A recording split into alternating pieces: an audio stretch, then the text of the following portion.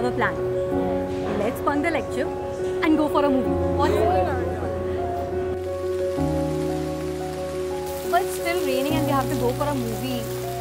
Wait, let me apply some sunscreen. Sunscreen in monsoon? Yes, because my dermatologist says that the UV rays penetrate to the clouds also. Oh really? Yes. I am also applying that. Let's go.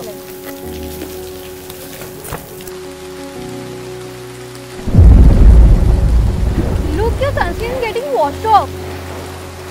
Oh no! You must have used an ordinary sunscreen, right? Yes. Now the sun is going to come out from the clouds and bite you.